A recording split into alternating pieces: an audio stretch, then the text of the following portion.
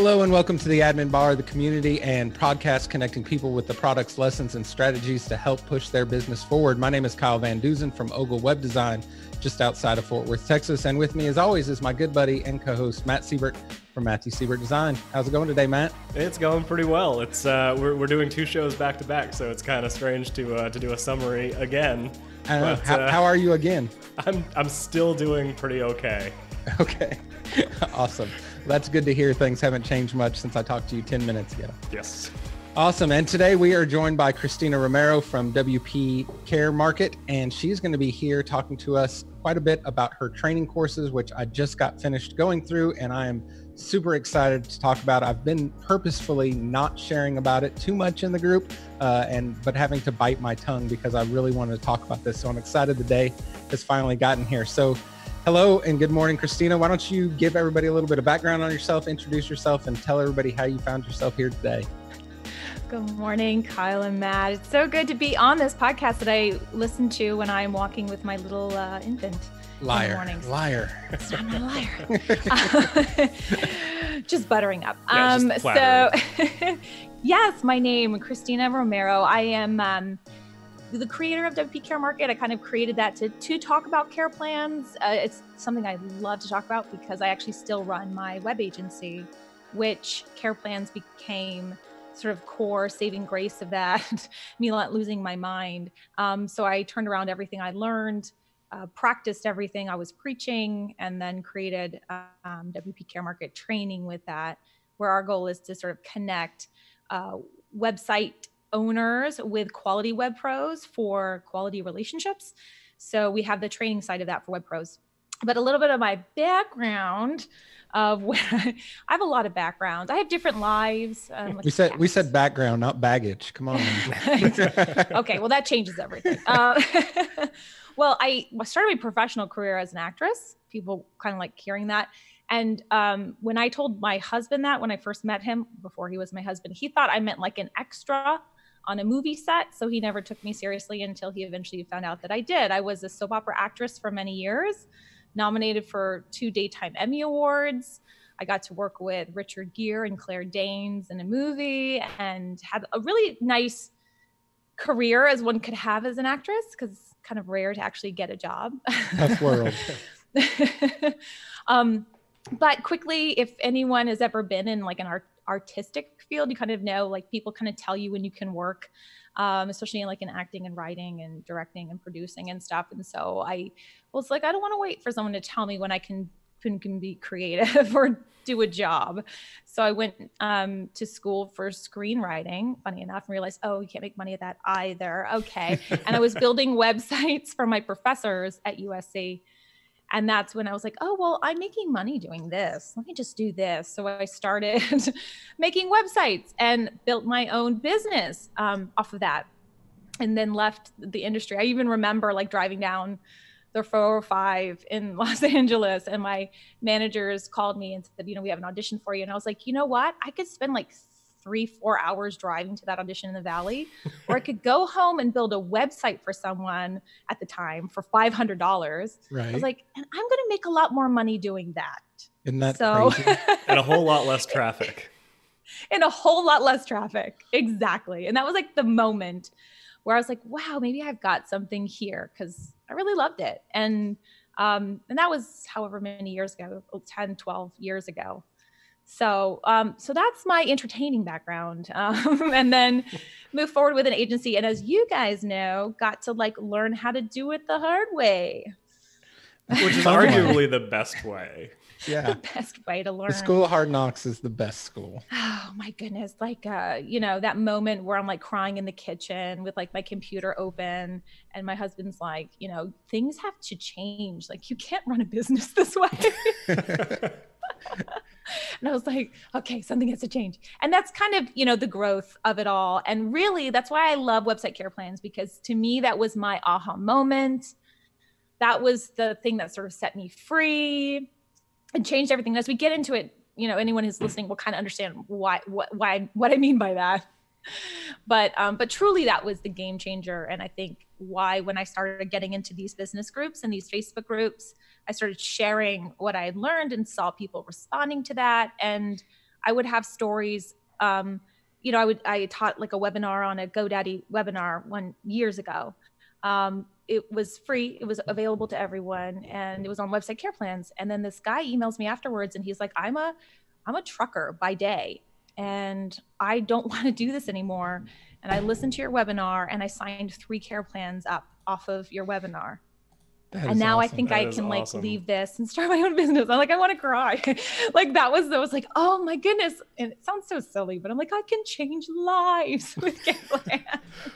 No, it's absolutely true. And, we talk a lot about care plans on here and just recurring revenue in general, because honestly, I just cannot imagine trying to sustain a business like this off project work only and the ups and downs that come with that. Yeah. How stressful would that be? Yeah. The only thing that keeps me sane is knowing that, okay, this month I'll at least have this amount of work to do and this amount of money coming in if I don't do anything else, Yeah. So growing that has been a big focus of my agencies from the beginning. So I think one of the problems we have with care plans is a lot of us are using different language to describe them. Our industry is very spread out, and you can do things so many different ways, right? And you can do care plans so many different ways. And when people ask for advice or ask questions, there's so much digging you have to do because there's no standardization in our industry really at all.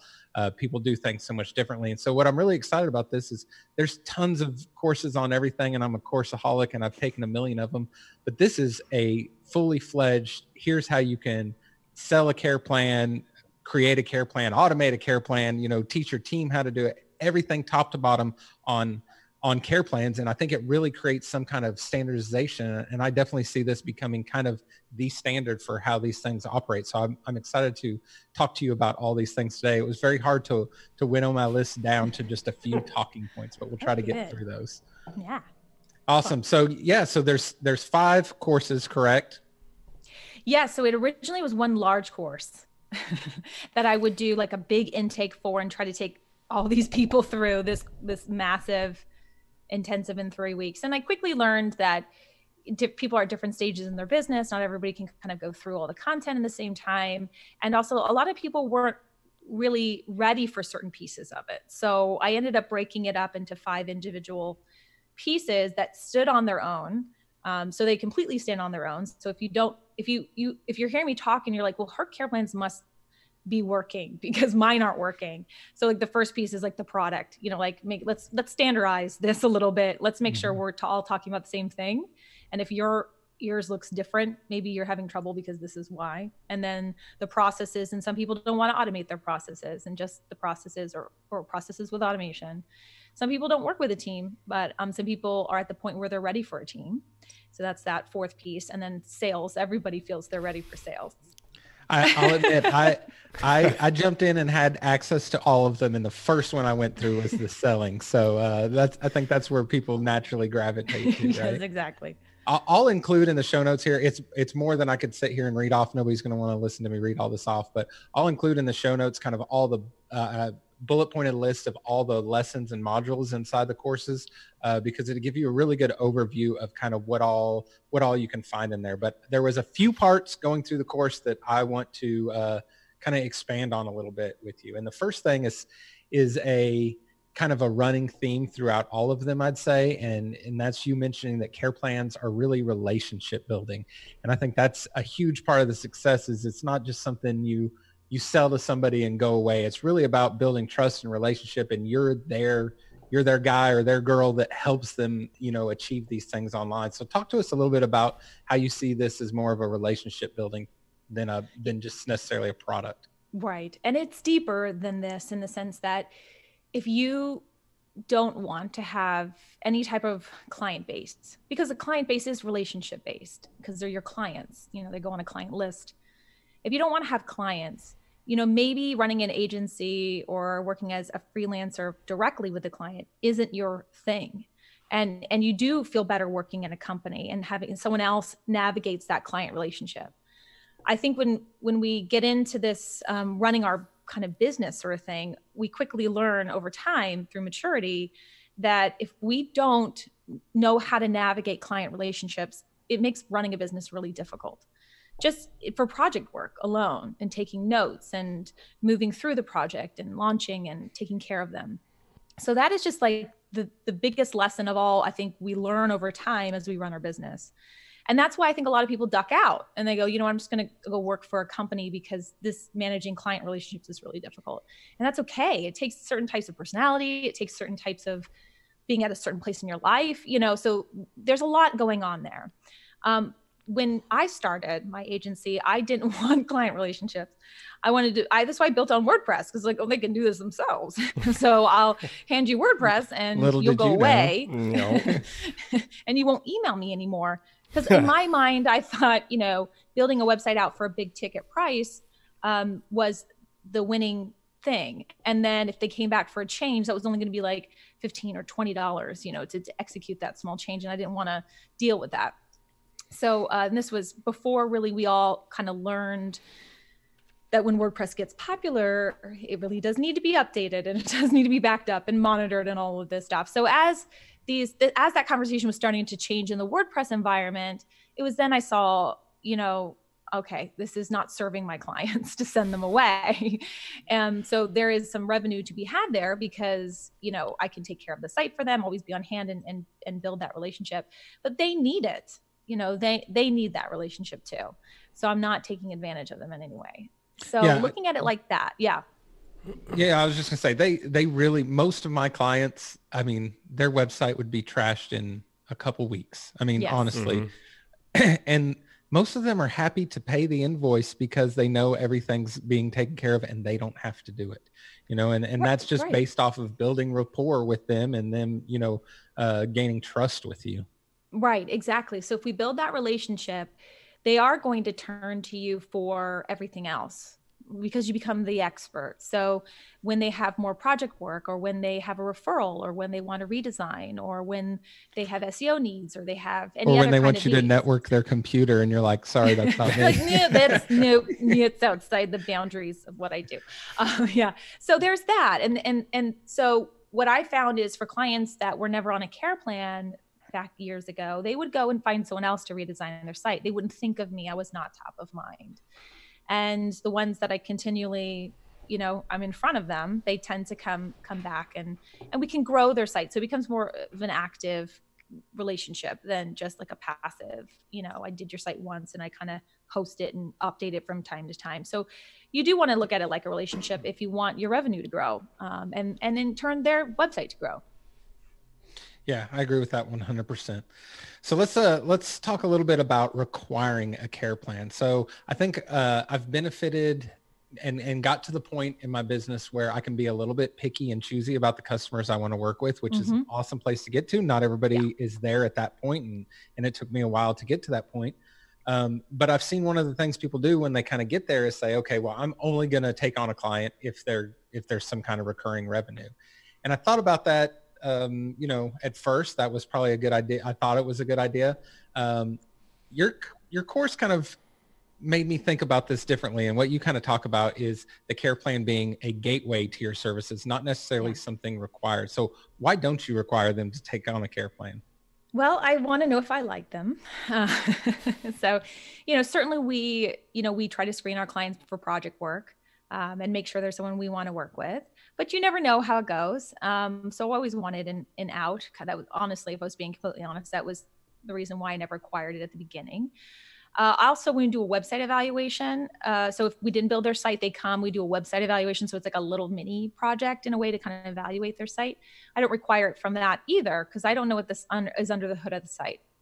So the bottom line is website care is always required if it's a WordPress website. So that is required. And that is a conversation you can have with your client from the very beginning.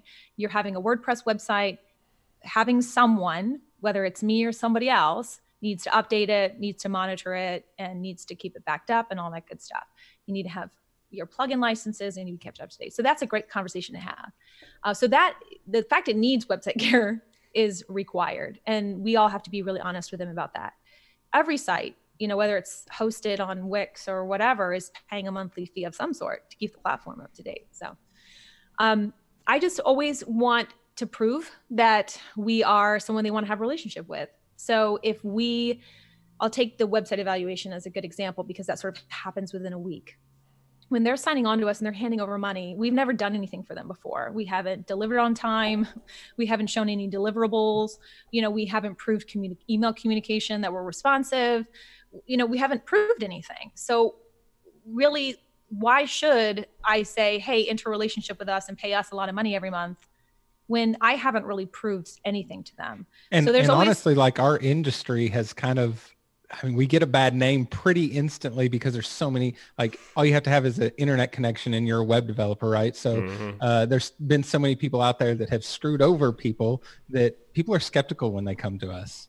Absolutely. So it's kind of, you have to take that baggage when someone comes to you with that and acknowledge it, and go, I'm sorry that other developer, didn't show up. We do things a little bit differently. And when you have a website care plan, you can sort of, visually show them that you do stuff differently. You take care of your clients every month. That alone sets you apart. So we like to do that. We like to enter into a project before website care, whether it's a mini one, for that 1 week, or whether it's an 8-week, 16-week project. And then at that point, we require a website care plan in order to engage with us after that. So they can't come back to us after we built their site and say, you know what, now we want to add on, a new page. We want you to change this content. We want to do that. At that point, we sort of stop them and say, hey, the way that we work is you need to be on a website care plan, which we call client plans for that reason. You're a client of ours in order for us to, do any work on your site. Now, of course, there are exceptions when it's a project minimum. They're coming back because they want e-commerce added on, and it's a certain price or whatever, and it's a project more so than, small updating. But typically, almost all of our project work convert onto care plans because of that policy. And every now and again, we'll get someone who doesn't for various reasons, and I can't always go through what those reasons tend to be. And then that way, when someone does leave and they want to come back to us, they know they have to get back onto the care plan for, and they kind of realize. I think of it like a car too. If you buy your first car, you've never had a car before, you really don't know how important it is to change the oil. And you really don't know how cumbersome it is to change the oil, right. Until the car breaks down on the side of the road. So you always have to give new website owners a little bit of the benefit of the doubt that they don't really understand. So you have to educate them and you have to sort of handhold them, and they might go away after the project is live and come back to you. So you have to keep that in mind versus website owners who already have an existing website kind of understand the task of maintaining and updating the site themselves. Well, I think what's really nice about that is before you require anything from them, you prove yourself, right? So you're going to prove yourself throughout this project. And then if they're so happy that they want to hire you again, well then, okay, we'll be glad to continue working with you, but this is how it's going to work from here on, right? Yes. And that's not a surprise. So that conversation is there from the very beginning, from the initial phone call we have through the project at the end of the website launch. They are very clear that moving forward, we have a website care plan. Mm-hmm. And so another one that's come up a lot in the group is charging people monthly versus annually, or, every 6 months or however it may be. I had a couple clients in the very beginning say, hey, can I pay you 6 months worth? I don't want to write a check every month, because some clients are weird and still write checks, which blows my mind. And the fax machines. Right. Their checks seem to always get lost in the mail, which is just weird. Yes. But I've had some clients do that, and I actually have taken everybody off of any plan longer than a month. And in your course, you talk about this a little bit. So I want to see what your advice is on this. Well, from a technical, from a accounting standpoint, from bookkeeping standpoint, when we take a look at a fixed product, because care plan is actually this kind of weird mesh between a service and a product. I really like to think of it as a product that just has service elements inside of it, because it's a really fixed scope of work, and we shouldn't really be customizing and changing that for our clients. So when we take a look at that, we kind of come up with a price that makes this profitable for us based on the time that we factored in and, all of these different pieces to come up with this number. Part of that money saving time is not doing accounting or bookkeeping and following up with checks and sending invoices and doing all of that, right? Because that is extra time. I mean, we take a look at how we we buy software just to save us like 2 clicks, right? So, Right. because we're like, those 2 clicks add up to save me 1 hour. And so the same kind of thing. So we have to note that if our client is asking for an exception to our process in any form or fashion, it's going to be more time on our end in some way, checks being one of them. So that's one reason why monthly billing with a credit card is always the preferred option. I have always welcomed credit card fees. I love credit card fees. I have people pay with credit cards all the time because, let's be honest and let's be very clear, clients will pay more if they pay with a credit card. They feel a little bit more comfortable being able to put it on a credit card. I'm not encouraging credit card debt, but I'm just saying. So I've always been willing to accept the credit card fees, knowing that it makes it actually easier for my client in the end sometimes. Now, there are definite clients that prefer ACH, like debit and those types of things. And you can actually do that now. There are great companies that allow you to do recurring monthly payments with ACH, taking that automatic debit out of your client's account. So there is that option, but monthly is preferred for that particular reason, not chasing and managing time. It's also really easy to communicate to your client that time doesn't roll over. That's included, that this package is a monthly product, not an annual product. So if you're selling an annual product, then maybe you should charge annually. If you're selling a monthly product, you should probably bill monthly. I mean, it gets really across that they can't come back and say, oh, I haven't used 6 hours of my 12 hours that you've given me, and I want you to do this. So it kind of communicates the product really easily. The other thing is a fun word we like to call churn. So churn is cancellations, and people tend to cancel more frequently when they are confronted with a purchase decision. And when you have monthly billing, they're rarely confronted with a purchasing decision. When you do annual billing, they're taking a look at it and they're going, do we really need this $2,400 expense? That's why I saw a couple posts on the Facebook universe in January of people canceling, because that tends to be either in December or in January, a time, or even around tax season, a time when people are kind of looking at their expenses and saying, do we really need this? So annually kind of brings that up more to the front and center of them saying, I'm not sure this is something that we want to continue doing. Rather, if it's they're having monthly. to make a bigger commitment, like time-wise, financial, everything. Yes, right. Exactly. There's definitely more of a chance of like sticker shock that way too. And if it's just 75, 110, however much a care plan is per month, it just, for the most part, in my experience from my clients, it just becomes another bill. It's just one more thing that they're paying, and it's a lot easier to chew.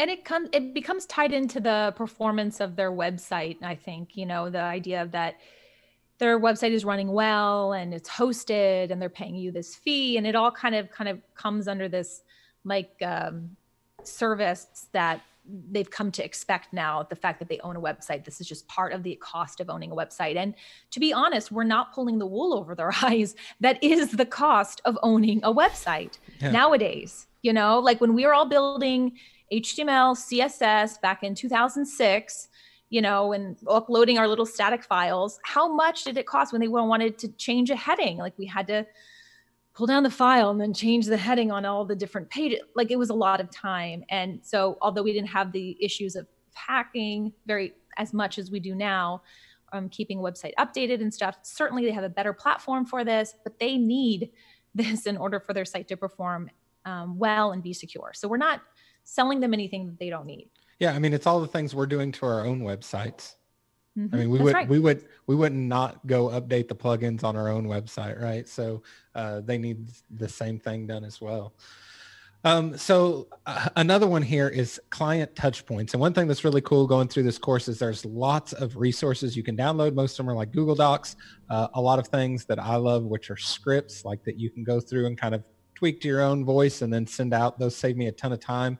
And I really like all those resources in here. And one that you have in here is these client touch point scripts. And it's kind of some more, I don't know if unique's the right, I don't know if we can use unique and script in the same sentence, but instead of just a monthly report of, hey, 25 plugins got updated and we blocked this many attacks, it's more individualized messages to them, which is something I started doing immediately after I watched this lesson. So why don't you talk to us a little bit about what you think about client communications for clients that are on a care plan, how you should be communicating with them, and how you came up with these touch points. All real life examples. Yes. I think the issue I see a lot of times in Facebook posts is that web pros are kind of talking negatively about their clients as if they're stupid, they don't understand. And I think, we all speak a different language. We all see things a different way than our clients do. And we're all really lucky when we do get a tech savvy client and it makes things a lot easier. But for the most part, they don't understand what we do, and nor should we expect them to. And we do have to dumb a lot of stuff down in order to easily communicate it. So sometimes web pros don't reach out because they don't want to confuse them, or they don't want to give them any like unnecessary worry, or just clutter their inbox of something they don't even want to know. I learned about touch points because we were selling our house and buying a house and selling a house. And I was just really enamored with the real estate market and how they get on this bandwagon of touch points. And, real estate agents know that there are a lot of real estate agents. Yeah. And if they're not the top of mind, one, you're going to go with somebody else, to sell or buy a house. And so they have lots of these like really fun little things they send. Magazines, postcards, we've got cutting boards, we have specialty knives, we have like all of these crazy, really neat gifts from real estate agents, because we have a few of them as friends. We have things that go in the fridge and whatever. And I thought, they're right. Like that is keeping them top of mind. I can't stop seeing their face every time I look at the cutting board. And they love their face on stuff too. Exactly. So it's like, well, I can dumb this down a little bit. And because the whole philosophy behind it is exactly that, just getting in front of your client. So getting in front of them. And maybe they aren't reading the monthly report that you're sending out. There are ways to kind of know if they are reading it or not. You can track the email, depending on the software that you send it from. You can see if they opened it. So that's always helpful. And that's sort of the main touch point, obviously, sending them that monthly report of what you've done. But certainly there's little emails that you can send, or your staff can send, in my case, that remind them that you're doing something, that whatever you've done is something that they would have had to do if you hadn't done it. So, so there's those little things. You had mentioned one you sent your clients. Yeah. So I, as soon as I saw this, it was like a light went off. So I don't like sending out monthly reports. I think it's a waste of my time, and my particular clients aren't reading them. So I've just decided it's my business and I get to do what I want. So I don't send them, which is the best part about owning your own business. But what I am afraid of is not getting in front of them enough, and making sure I'm cultivating that relationship. I have some clients I speak with every single day because that's the way we are. And I have some clients that I could go 6 months and never hear a word from, and they're perfectly happy. Yeah. But that's probably not the best idea. So we've all kind of noticed in the groups that our Elementor forms started getting a lot of spam through them recently. So I went through and implemented reCAPTCHA 3 on all the forms and didn't think a whole lot of it other than I want to stop all this spam. I'm like, I'm doing all this work and they don't even know it's happening. So it was a perfect time for this touch point. And I sent a really friendly, happy, just wanted to let you know, keeping you in the loop type email. It said, I know you've seen more spam come through your form. This is something I've reached out to other developers. It's kind of happening all around. I put some things into place that are going to help slow that down. Let me know if you notice a drop in that or if I can do anything else for you, and just send off the email. I got so many tons of good responses, just people thanking me for something that I was going to do just completely quietly and not say a word about because I knew that's what needed to be done. Right. So yes, since then, I've been like, any opportunity to do that, I'm doing it. Yeah, you're like, and I did this, and I thought of you today. No, but what's funny about that is I certainly have. Whenever someone, a client of mine, wants us to do something on the site that would result in like a project, I tag it in Gmail as potential project. I have so many of my touch point emails that are flagged potential project because just reaching out to them made them think, I do want to do that thing on the website that I've been meaning to write you. I've been meaning Yes, to exactly. How many times have we gotten that? So those are always great because that is sort of my philosophy around care plans is really, you should never really have to worry about getting new projects. That your care plan clients should really serve as your project work, because every 2 or 3 years, someone's going to want a website redesign, or they have a new piece of their business or need a new website, or, want to grow in a certain way. So really your care plan client should be that source of project revenue if you're and referrals. I mean, that's definitely the people I get the most referrals from. Yep. Yeah. And I was telling you, we had in the agency portion of my life, because I have many different lives. Super mom is one of them, in case you're wondering. Our January, I closed more project work than our entire 2019. Which is crazy. Yeah. It was insane. And it was all referrals. I mean, it was all referrals. So you're Scrooge McDuck and rolling around in some major cash right now. Yeah, well, it's got 50% of that with the deposit. Right. So 50%. All right. We're getting close to running out of time here. I want to go over a couple things here in the course. Like Kristina said, there's really 5 courses. You can buy the whole thing as a bundle, which is what I'd recommend because they're all certainly worth it. But there's crafting the care plan product, agency processes for care plans, automation for care plans, hiring your support team, and selling the website care plan. So tell us a little bit about who is your target market for these courses? Who are these best suited for? So I would say anyone who has website clients that have care plans or not have care plans. So I've had people come through that have had care plans for a long time. I've had people I have known for years that I have taught before in webinars and business programs come through the training, because I think everyone's always looking to tweak and adjust these little pieces. Like even you, who are very well experienced in your agency, could find value in that. So we kind of see the gamut of people who have never put website care plans into place, and the people who have care plans but know they need to tweak some things. And certainly both of those types get something out of it. I always find if you don't have any website clients and you're just looking how do I get new clients, there's better training for that. So you do need to be in the space. You do need to be actively working with clients in order to benefit, because this kind of goes and takes that client list that you have, whether it's your past clients or future clients, and gets everything sort of set up and in place. So you need to be kind of going a little bit with your freelance work or with your agency work. And then people who have been in it for years have found value. So it's all over the place, but that's why I broke it up. So if someone knows that they have the product is solid and they have their processes, but they need a team, they can just take that piece. Or they want to kind of pour a little gasoline on the fire in terms of sales. What is Kristina doing right that I'm not doing? They can just take that. Or I'm obsessed with our automation piece. I coupled it with processes, because you do need to know our agency processes in order to understand automation. They go hand in hand. Yeah, kind of dependent on one another. They're dependent, exactly. So you can't really take automation by itself. You have to get the processes and automation. You can certainly buy processes and then add on automation as an additional course later down the road.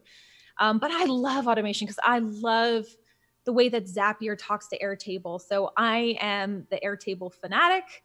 And I don't consider myself I don't want to say it like that, but I consider myself a smart person, but I don't consider myself really rather codey. I coded for a long time, but when I got into Airtable and I started learning formulas and roll-ups and lookup fields and all that, I was like, we can use this and soar. So basically I run our website care plans through Airtable in this beautiful, masterful dance between client plans and overtime and notifications and stuff. So automation's such my geek out. It's geek out lessons for those that are really interested in maybe turning the the heat up on their care plan processes. I'm Did I make that sound cool? No, See it how you sounds can make awesome. website care plans sound really cool. It sounds awesome. I will say I love Airtable too. It's I feel like I can solve almost all the world's problems with the right Airtable base. It's true. Like, Kyle will give me a call and he'll be like, I got to share my screen. I got to show you what I just did. It's so true. And my Christmas was a success because of Airtable. Everybody was in Airtable, my Christmas card list, the presents that were purchased and the pricing of the presents. And I just showed my husband and said, is this an acceptable budget for our Christmas present? And he's like, actually, I'd like to reduce that budget by $200. I was like, okay, let me go through my list. That's the way to do it. I know. That's awesome. Well, everybody can go check out all the courses and the options for all that. If you go to theadminbar.com/WPCM for WP Care Market, try to make that nice and easy. I will say we're recording this on February 4th. We're going to try to turn this around really quickly. So hopefully like February 5th, there's going to be an email going out to all the WOM customers because Kristina has done something super kind for them. So if you're a WOM customer, you'll definitely want to check that out because there's something fancy in there for you if you're interested in any of Kristina's courses. And right now, until I think Valentine's-ish, you're going to tell us about, you actually have a sale going on right now too, if people want to capitalize quickly. So why don't you tell us about that? Yes. And before I cap off with that, I do want to say, like, I'm like the listeners in the sense you're like, oh, this is a salesy pitch. I'm always willing to help anyone, whether they're a student or not. And we do have a Facebook group, and just, I want to help people and dump value. And if it's valuable enough, then maybe you want to come into the training. So you can always check out the website to find the Facebook group. But we are putting out a sale for Valentine's Day for the month of website love. Nice. Because, when we offer website care plans, we do it right. We're loving our clients and we're loving their websites. So it's month of website love. So there is 25% off the courses right now until Valentine's Day or through Valentine's Day. And then the bundle, which is already like a massive discount on all the courses together, is 15% off. So, and that's just to spread the website love. There you go. And if your spouse or significant other is asking you what you want for Valentine's Day, makes a pretty good little present. I have thought about the gift this option on the courses. That's not a bad idea. Everybody loves, instead of roses, don't buy those expensive roses. I'm just going to buy my wife a care plan course. She'll be so excited. She would hate me forever. I'd be in big trouble. Yeah, probably. That. Although my favorite Valentine's Day, I got new towels and I was really happy about that. I asked for socks for Christmas. I was excited about socks. Yes, my husband also asked for socks for Christmas. I was actually really disappointed because I didn't get any this year. Man. And you wanted socks. I did. Now I know what to send both of you. Yeah. You guys okay. I'm gonna find out what kind of socks you like. There you go. I got you. Go. I got you. Nice. Don't worry. Awesome. Well, like Kristina said, I don't think this group is ever all about the sales pitch. I think everybody in here is about trying to help each other out and stuff. Our biggest deal is we don't go on here and promote something or ask somebody to come on here and promote something they're selling unless we've partaken in it and enjoy it and can endorse it wholeheartedly. This is definitely something that falls in that category. When me and Kristina first started talking, we got introduced through Jason Resnick. We started talking. She offered to let me check out the courses, which I did. I was blown away by it. So I definitely think it's something you should take a look at. And if not, go join the group and pick her brain. I've learned a ton of stuff in there too. So, it's a win-win. We all have something to learn for sure. Yeah, all right, Mr. Matt. Kyle, too. Thanks so much for those kind words. Absolutely. Matt, did I forget anything that we needed to cover in this? I think that we covered everything pretty well. We rambled long enough. All right. Awesome. Well, thank you so much, Kristina, for coming on here. And Kristina is part of the Admin Bar group. So if you have questions, tag her in there. I did that earlier today, in fact. So you can tag her in there. She'll come in and answer when she gets a chance. So thanks so much for joining us today for this, Kristina. I really do appreciate it. Thank you, Kyle and Matt. This was really awesome. And thank you for your time. Yes, absolutely. All right, guys, as a reminder, if this group helps you in any way, the easiest way to help us in return is to share the content, subscribe to our podcast and YouTube channels, and use our affiliate links. It's all free. It takes little time, and it greatly helps support the show. That's all for now. We'll catch you all inside the group. Bye-bye. See ya.